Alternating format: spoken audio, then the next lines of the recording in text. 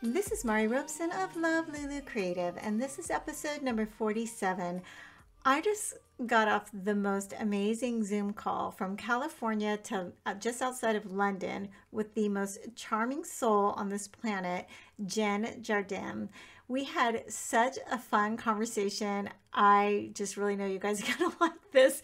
She's absolutely adorable, and it doesn't surprise me because I really fell in love with her work on Instagram. Jen is a stop motion paper animator, and it's just something that a space that I'm interested in getting into myself, just to express my artwork on a different with a different medium.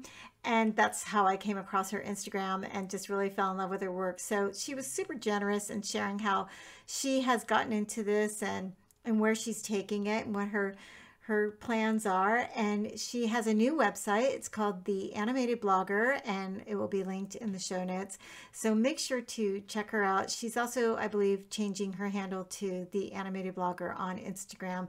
But all the ways that you can find her, you can either find that over on my website, Mari Robeson Home, or you can find it in the show notes. So pour yourself a cup of English tea and get yourself a biscuit and just enjoy this episode with the very talented Jen Jardim. Hi, Jen. Thank you so much for joining me today. This is really a technical feat that I can talk to you from California to outside of London. So thank you for staying up late to chat with me this evening. Oh, thank you so much for having me. It's yeah, it's great to chat. And I just adore your voice. I think you should add that to your animations. I do sometimes, and then I listen to it back. I think, oh gosh, I sound terrible. So I always sort of alter it. I feel so boring in California, and I'm like, oh, not at all. No, that's positively exotic to me. That's funny, Jen. Okay, so first of all, let's talk about your name. I just asked you about this just so everybody knows where to find you. It's Jen Jardim, but I found you on Instagram, and Jardim was taken, you said, so it's Jen, is it underscore Jardim? Yes, but from next week it's going to be the animated blogger. So yeah, I'm going to sort of try and keep it consistent across all my platforms, so it's easy for people to find me. Okay, so that's where people can find you, as the animated blogger. So yeah, I found you because I was kind of looking around for paper animations. That's how I discovered you. But what would you say, what do you call what it is that you do? Well, I've been trying to figure out the best way of putting it. I mean, if I'm being short about it, I just say, oh, I'm a stop motion animator, which I am, but then I do like to clarify that it is mainly paper that I work with. I don't do claymation or little figures or anything like that. So it is all 2D, and I like to draw everything in 2D and then bring it to life by creating lots and lots of drawings to sort of make it look like they're moving or changing angles, right, like so that. So that's what was really interesting for me, because I could not find many people that do what you do. Even like I was on Pinterest, and or maybe there are a lot of people that do, but you're doing it really beautifully, and that's why I was so excited when you said you would talk with me about this. Oh, thank you so much. I mean, there doesn't seem to be that many people that do it, actually. That did worry me to start with, because I thought, oh, well, if it's such a great idea, why aren't other people doing it? Until you make your first animation and you realize, oh, that's why. Yeah, I mean, it is terribly time consuming. Right. So I think maybe that's why a lot of people just don't go for it. And I think a lot of people who are maybe studying it at a younger age are finding out that they can do things very quickly on computers, so they don't actually have to sit down and draw with a pen and paper. But I actually like that. I like spending hours in my studio fiddling around with tiny bits of paper. I find it quite relaxing, actually. Okay, we're of the same whatever, makeup. Elk. Got the right word. The same cloth. I'm like, give me the right word. But okay, I cannot wait to get into that because I have all kinds of thoughts on that. But that's interesting that you say that. I want to start first of all with where you're located because the lovely voice. You're outside of London. Whereabouts outside of London? We're about a 50-minute drive outside of London, which is lovely actually. We did live in London, and then we moved out. Oh, when did we buy the house? 4 years ago. It's nice. So my husband drives into London every day for work, but we're in the countryside, so the children have lots of green spaces to run around, and I can go on dog walks. You know, where we are now is lovely. We've got the best of both worlds, actually. So yeah, I feel very lucky. It sounds so charming. So is that where you grew up and you're from there? No, I'm from Wales, actually. Oh. Yes, yeah. I moved to London when I was 18 to be a model, and then I traveled around a lot, sort of skipping around lots of different countries and traveling a lot for many years, and then always returned to London and settled in London. What type of modeling did you do? Fashion model. So some catwalk, mostly magazine, some sort of billboard campaigns, things like that. But we are going back a very, very long time. What a fun world to be in. I mean, just as super creative too, to be in that field as well. It was great. Yeah, absolutely loved it. I mean, before I started modeling, I'd never been on a plane before. So it really, it changed my life, and I met so many great people. Yeah, it was a wonderful time in my life. Wow. I love when fashion and art play off each other, and you seem to see more and more of that lately, which is really, really cool. Definitely. Yeah, I think there's definitely a crossover. Yeah. So after modeling, what did you do? So I sort of flitted around for a little while, and then ended up working in tattoo studios of all places. I suppose I sort of went a bit crazy. I dyed my blonde hair black, and I chopped it into a Uma Thurman Pulp Fiction style Nice. bob with a very harsh fringe, and I got lots of tattoos, and I pierced my septum and my lip, and sort of, I suppose had my sort of late teens in my sort of, in my later years, I suppose. Well, I just dyed my hair pink, so I guess I'm really So I love it. That sounds awesome. So that's where you met your husband. I'd never. Oh, sorry. I was going to say, I'd never been able to do that before. Being a model, I had to keep my hair sort of the same as my book. So, I'd never sort of had the freedom to be able to do that. So yeah, it was fun. Oh, I bet it is fun. Hair, again, more stuff to be creative with is hair and makeup. Yes. I love it. It's all art. It's just great. It's wonderful. So that's where you met your husband then. Is that correct? Yes, that's right. Yeah, so he's a tattooist. I never got into tattooing myself. I think the pressure of actually creating something on somebody's skin that was entirely permanent. Right. I don't think my nerves couldn't take it. Piercing, I enjoyed actually, and it was great fun.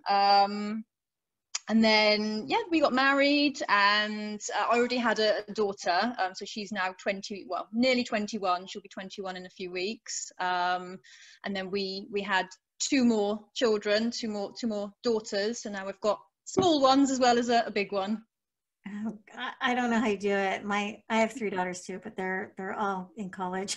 I couldn't imagine having a little one right now on top of it.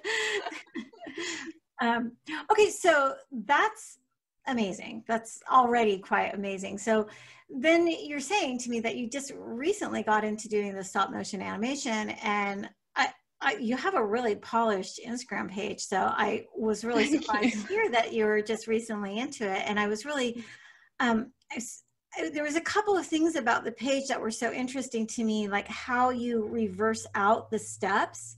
So when you're scrolling through it, you are first seeing what you're going to see as you're scrolling through it, as opposed to the other way around, you know? Yes. So, well, I always post the video first, and then, I mean, I don't know, I've been sort of trying to read about how you're supposed to do social media and all these algorithms and things like that. And it makes my head spin. I mean, the first time I posted a story, I had to call my daughter at university and say, what do I press? I don't understand. Exactly. Thank God we have them. Yeah, absolutely, absolutely. So I'm not entirely sure if what I'm doing is entirely sort of correct. Sorry, there's a cat just jumped right on there. Come on. We've got 5 of them and they're everywhere. So I'm not sure what I'm doing is entirely correct. I post my sort of middle title, and then I like to post the details as well, just to show that actually it is paper, and sometimes I feel like it moves so fast that you might sort of miss some of the tiny little details. So I don't know. It's brilliant. I wouldn't really change it, because if you're scrolling through, first you see like the paper, then you see what the story is going to be about, and then you see the animation, as opposed to the other way around, the other way around. It makes it more fun to scroll through, and you're like, oh, what's coming, you know? So yeah, I think I wanted it easy to. I mean, I really enjoy organization and order, and I wanted that to sort of reflect. So I suppose I laid it out as I want to see it, and I hope that others appreciate it as well. Brilliant. I appreciate it. I think it's great. Thank you. And okay, so this is what I really love. I love when I ever see any kind of art that's clever. That makes me kind of like smile, or there's something kind of just, you know, that makes you kind of laugh a little bit, whether it's a logo design or a painting. But these little animations are just so great. I love how you come up with these really quick little snippets of a story that make you smile. So I want to know, like, where you get your inspiration for this. So you just, wait a second, let me backtrack. Why did you just decide, I'm just going to pick up some scissors and some papers, start drawing and create these things? What was it? Where did it begin? I mean, I think I was looking, I didn't realize it, but I think I've been looking for a creative outlet for a while. I would always draw birthday cards and Christmas cards, and I'd even draw little, you know, things on the wrapping paper and fold the wrapping paper to try and sort of turn it into little bears and things like that. And these things were fun, but they were just little side projects, and they weren't really anything I was, you know, particularly into.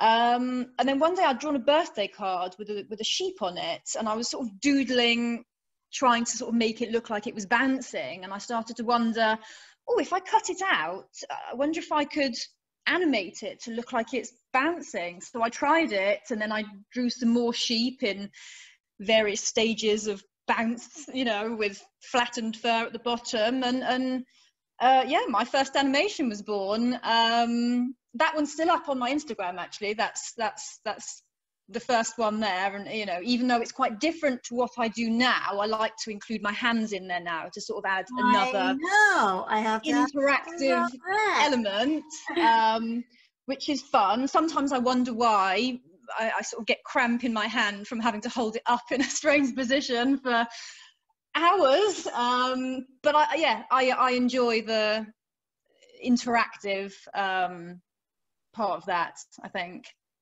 I'm having a hard time keeping up with all my thoughts that I want to ask you, because that was one thing I wanted to ask you, is your hands. And that's the one thing I found that was so, it just added one extra texture, one other level to it that really added the interest to it. And but how do you shoot it? So technically, how do you shoot two hands?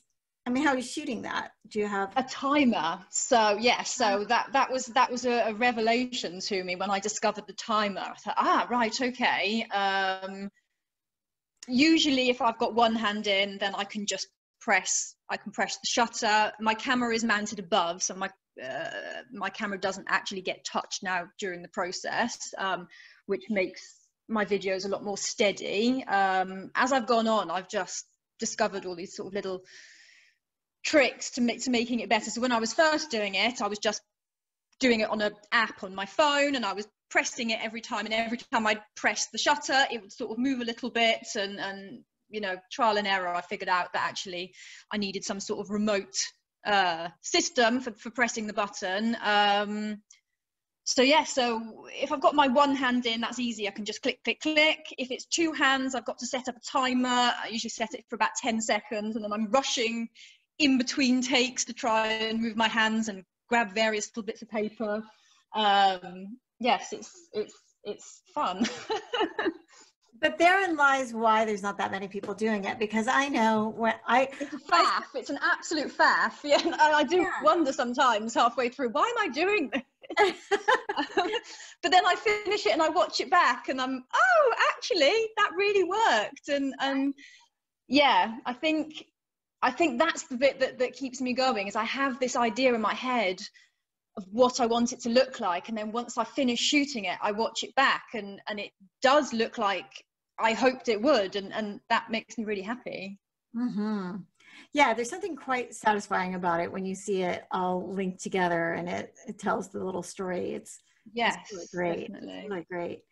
Sometimes it doesn't turn out like I hoped, and and I've wasted 3 hours or however long it's taken. That's also quite frustrating. Sharing that too, because like I know I started playing around with the idea of it, and I started with animating a little doll, and it was like I made 3 of those dolls, and I still don't like the one that I made, but I finally figured out how to make it to animate it. You know, it's like, this is very time consuming. Do I really want to do this? Yes, it is. Yes, it's. I think that it would probably, if I had to describe stop motion animation, you know, in one sentence, it would be time consuming. Uh-huh. Yeah, and I really, I personally, going back to drawing, talking about like the hand-drawn pieces of paper, there's something just so, I just really love that so much. I mean, we have so many tools now to do everything. We can do it in Procreate, or we can do it in Photoshop or Adobe Animate or something, but there's just something about that organic feel of a piece of paper that has this, I don't know what it taps into, this part of you that kind of reminds you of when you're a little kid or something, playing with paper dolls. And absolutely, arts and crafts, and getting messy with glue sticks, and you know, not being afraid to create something and have it look sort of rustic almost, I suppose. You know, in today's age of everything looking super shiny and polished, I suppose, you know, it's sort of, it's rustic looking almost. Well, and it makes it more unique and special for some reason. I can't really quite put my finger on why I'm just so attracted to that, more than I would be to something drawn on animated on a computer. I mean, I love that too. Obviously, I can appreciate that, but I don't know. Maybe I just know that. Maybe it's because I illustrate that I appreciate it so much. I'm not quite sure what it is, but yeah. But, I can't believe that you're not trained in this, because your illustrating skills are excellent. No, I've never trained in art or anything like that. And I suppose to start with, you know, I didn't like to say like, oh, I'm self-taught, you know, and now I've had to sort of remind myself that actually it's nothing to be ashamed of. Self-taught is not a bad thing. You know, of course, if you can get an education in a subject that you're passionate about, you know, that's brilliant. You can never know too much, but if you're in a place in your life where you're not in a position to go and learn formally, it doesn't mean you can't go ahead and pursue something you're interested in and try different things at home. And you know, you might surprise yourself like I did, and figure out, oh, actually I can do it this way, and you know, you learn things along the way. 100%. And God bless YouTube for it, because there's so many things that you can just Google how to do something, and then you can kind of put it your own spin on it and make it what it is. And I think that that's what we're always doing as artists. We're always evolving. We're always like looking for the next way we can improve something or expand a thought of what we're creating. So absolutely, yeah. And I love, like, I'm like at the beginning stages of this, and it's totally challenging, and I love that part of it. I love that I don't know about this, and I can like dig into something and kind of, you know, figure it out. That's kind of and you can make it your own as well, because as you're figuring out by yourself, you can make it your own. You can make it what you want it to be, which I think is, you know, is really exciting, especially with art. Right. And, you know, nowadays, I mean, every tool exists. Like you can do anything you want to do with your art. All those, the animation, all of those things exist any way, shape, or form that you want to do it. But it still comes down to you have to create it. You have to be. Yeah, oh, absolutely. It's about ideas. You have to have the idea, yeah. right? And it's like, I mean, you can learn the technical yeah. anything, but to actually create it is a whole nother. You know, that's what's going to set yes. everybody apart. You know, that's what makes you look so different and why you stood out to me. So I do want to ask you about that because they're so clever. They're this like these very short little animations, and like the one that jumps into mind is the little pencil one where it's misbehaving and then it behaves at the end. Yeah. What do you call that one? That one was born out of absolute frustration that I just couldn't. I'd had a block. I mean, the children had been home for 6 months from school, you know, due to the lockdown, and I'm sort of a person. I'm quite social, but in short bursts, and I need a lot of alone time to be able to function. Which with children is great. So, you know, I sort of need quiet time to be able to process my thoughts about my art, and you know, my ideas are always quite chaotic to start with until I work through them. So I got to the point where I couldn't have even a full thought. It just wasn't happening. And then that animation came to me. So yeah, it was basically just sharing how I was feeling, and I think actually how a lot of people were feeling at the time as well. A lot of artists sort of contacted me afterwards and said, I'm feeling exactly the same. I've just hit a wall. Like, you know, I can't muster sort of ideas at the moment. You couldn't muster ideas, but I thought that was one of the most brilliant ones. I was like, wow, that is so clever and just so fun. I just enjoyed it so much. It was really cute. Oh, and you could tell you're a mom by the way that you even did it with like your tapping of your finger. So cute. I loved it. So I also saw that you had did a collaboration for World Music Day. So yes, I did. That was brilliant, actually. How did that come about for you? So just, I mean, lots of other artists that I've connected with on Instagram. I can't actually remember who initially thought of the idea. But a message or a group was set up and a message was sent around. Oh, hey, you know, we've got this idea.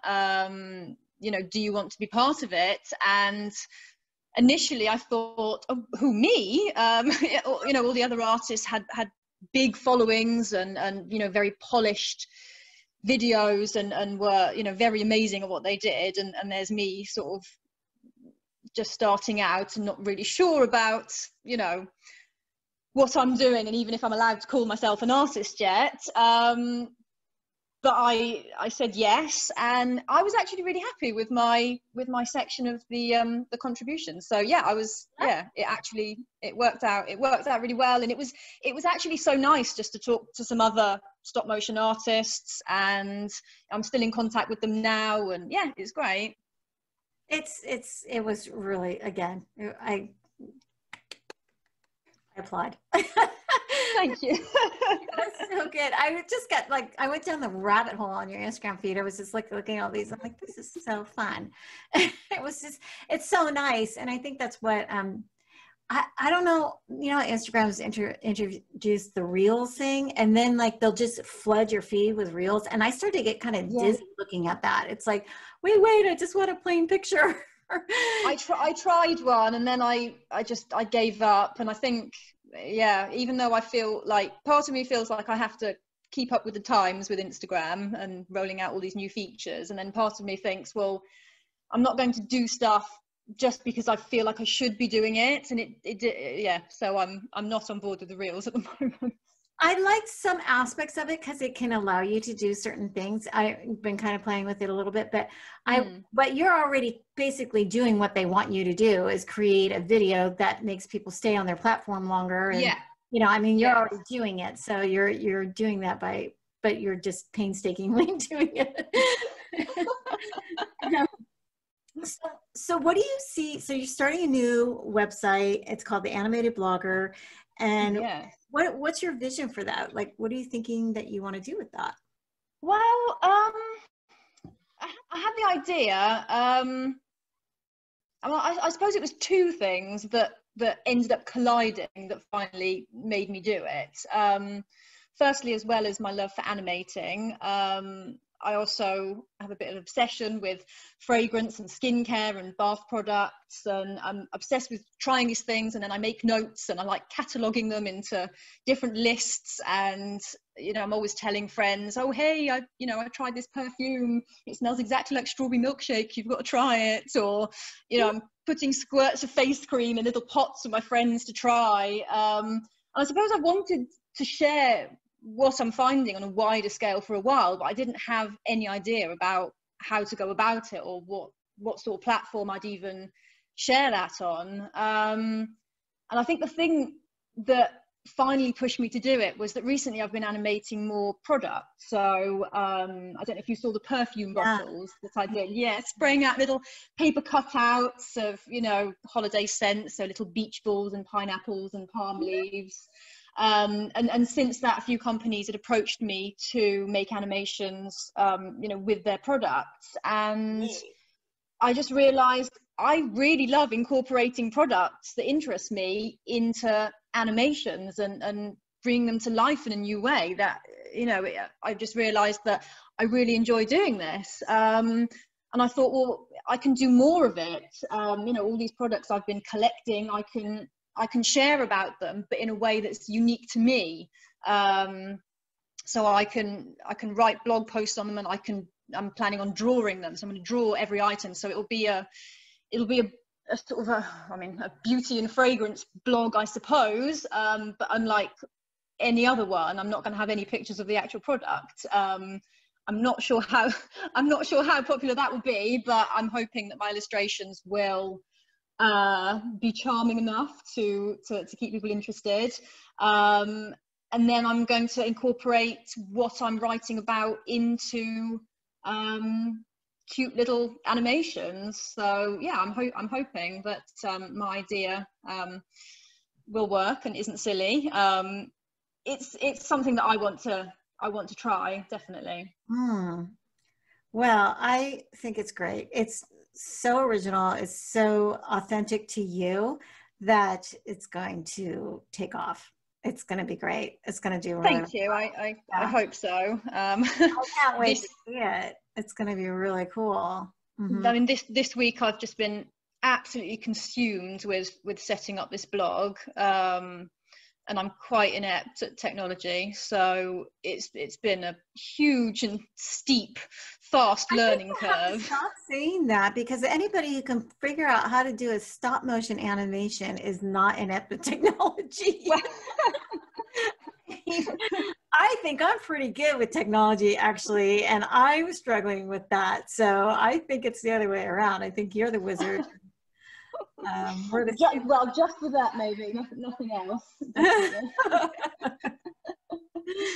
So do you have a separate space? I mean, you have your children and you have your 5 cats and your chameleon. Like, do you have a separate space where you set up and do your animations? Yes, I do. I do. I didn't when I first started out. I kept all of my paper and all my pens in a plastic box that got slid under the bed, and then when I wanted to create something, I would lug out the plastic box, carry it downstairs and plonk it on the kitchen table. When I was shooting, it was just in the bedroom with the curtains drawn, and I had 2 desk lamps, and that you know, that worked for a while. That was fine. But it got to a stage where I need, you know, if I thought, right, if I'm actually going to do this, I need a proper space. So we've remodeled one of the rooms downstairs. I mean, I say room, it's practically a cupboard, but it's absolutely perfect for what I need. Right. I've blocked off the window so no natural light comes in. I've got two giant lights at the side, and I've got a mount for my camera above. And it's just wonderful now to have a space that's just mine, that you know, I can do all my drawing and my animating and my writing, and I can leave it really messy if I want, and I don't have to tidy it away at the end of the day. That, you know, that's definitely helped my work process. So just so the people that are listening that hear, like you said, you blocked off the windows, it's better that there's just a secure light that doesn't change, like window light. Yes, yes. Natural light is absolutely the enemy of stop motion.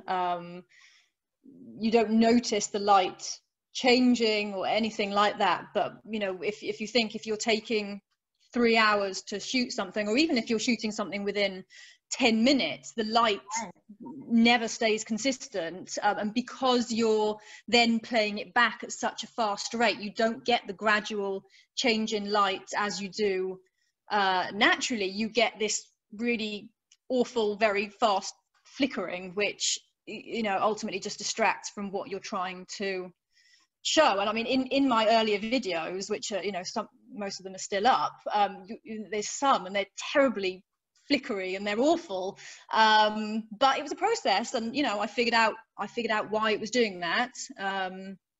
Yeah. Mm-hmm.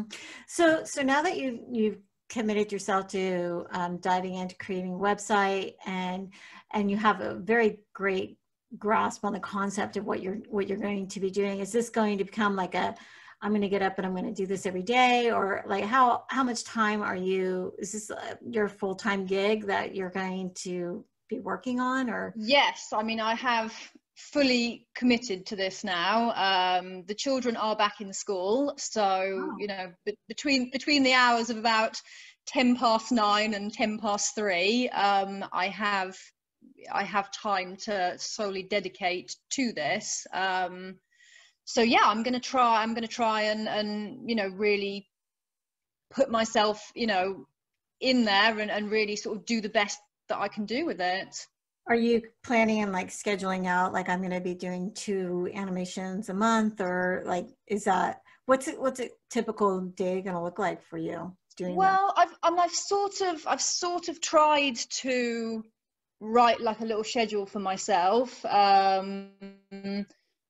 Just, I mean, I roughly know how long things take me. Obviously, with the inclusion of a blog now, I think, you know, it's going to take a bit longer. So I'm hoping one day I'm going to sort of do all the research for an article I want to write. Then the next day I'll do all of the drawing that I need to do for that particular article, and then sort of planning out a storyline for an animation that will go with it, and then the actual animating, that is, you know, that is a time suck. You know, sometimes I'll shoot and it'll take me all day and it just doesn't turn out right, so then I have to reshoot. You know, it doesn't always go your way. So, you know, I think pretty much with my plans, I've pretty much got a full week planned, but in a month still doing, you know, mum stuff, school runs and you know, driving to swimming lessons and ballet classes and grocery shopping and dog walks and all of that fun stuff. It's a balance. Absolutely. Well, and once you get rolling on this, I can imagine that you're going to get a lot of companies are going to be coming to you. So then you're going to have to schedule those in as well. So yeah, I mean, I'm hoping that, you know, really I can turn this into a, you know, a proper job. Certainly from where I started, I feel like it's, you know, it's come a long way. So I'm really excited to see, you know, where I can take it next and yeah, what I can do with it. I pride myself on noticing talented people prior to them becoming famous. So you're a lucky charm then, I'm maybe. putting you in that category of being super uber fabulous and very, very busy. Um, but okay, so I just wanted to ask you before I kind of wrap things up, I wanted to ask you just some of the technical questions that I know some people, if they're interested in animation, would probably want Of to know course. things about, like, do you shoot this on your iPhone, or are you using a camera? What kind of software do you use, and those kinds of things? So when I first started, I found a really great piece of advice actually, which was do what you can with what you have. And I think I like I that. think sort of I think that holds a lot of people back. You know, you don't begin because you don't have the right camera, or you don't have the expensive Copic pens, or you know, you don't have a computer or even a workspace. You can always do something and make something, you know, with what you have. Like I said, when I started, I didn't have a dedicated workspace, or you know, I was shooting from a free app on my iPhone that was balanced on a mount that I'd made out of cardboard that I duct taped to the ceiling of the bedroom. The paint peeling off is still there. Haven't managed to fix that yet. So basically, I started with a plastic box, 2 desk lamps, you know, a free app on a 3-year-old iPhone, and some cardboard and duct tape. But you know, I had ideas, and that, you know, that's what we were saying earlier. It's all about the ideas, because you can have the best camera, you can have the best markers, and you can have all the best equipment, but if you don't have ideas, you don't have anything. Right. So you know, when I first started, it was an iPhone and a free app, and that was it. And you can absolutely do great things with that. Mm-hmm.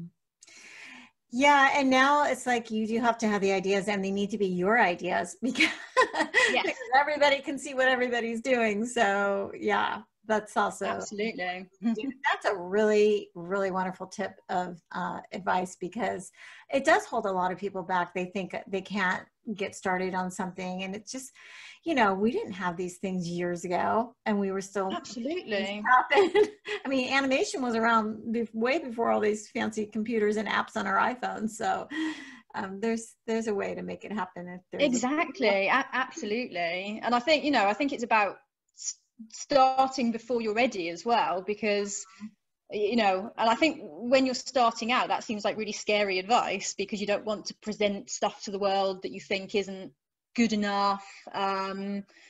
But you can read, and you can plan, and you can make lists about all this fancy stuff you want to buy, but until you actually start, you're not going to get anywhere. So it's just about finding your style and finding how you work, and along the way you might actually realize that that initial list of all this fancy stuff that you wanted, you don't actually need, and you can, you know, really pare it down to, you know, to the basics of what you need to get the job done. Great advice. Yeah, and what I really, really liked about your journey so far is that you just picked up something because you were looking for a creative outlet, and it was something that was fun, and was, you know, the creative juices were flowing, and it made you kind of come alive, and you were just doing it. And that's when the best things happen, or when you're just doing it just to create, that you're not worried about what someone's going to think about it, or can I sell this, or, you know, how is this going to be perceived by people? Because who knows? Who cares? If you're doing it just because it brings you joy, and it's making you really happy, and it's fulfilling that creative desire that you have, then all kinds of really fun things happen. Definitely. I mean, my aim, you know, was and still is, was just to create, you know, little silly videos that make people smile when they watch them. You know, and I think if you go out with the aim of trying to make someone smile, you're not gonna go wrong. I agree. I absolutely agree with you on that. Well, I was going to ask you if you have any other advice. I usually tend to wrap up my show with asking for your advice to your younger self. If you've got anything that extra you want to offer, you've already given us so many good things. Oh gosh, to my younger self. Yeah. Start with the wrinkle cream, stay out of the sun. True. True. Nothing artistic. No. I mean, yeah. I mean, honestly, like, you know, I'm happy where I am now, and I'm excited where it's going. And I think if I hadn't have taken the journey as I've taken it, maybe I wouldn't. You know, maybe I wouldn't be on the same path. So, yeah, I think just, you know, if you find something that makes you happy, have a go at it, and it might take you wonderful places. It's really quite, that's what it's all about, right? Satisfied where you are and eager to do more. That's, Yes, you really definitely. can't ask for a better life than that. Absolutely. Well, thank you, Jen. This was just, it's just such a treat. You are so charming, and I'm so excited, and I'm so excited for your blog, and I'll post all of this information in the show notes as well, so people can follow you, the animated blogger. And I'm just really honored and so grateful to have you on today. And thank you Oh, for thank you sharing so that with much. me. Thank you for having me. It's been really fun to chat with you. Yay.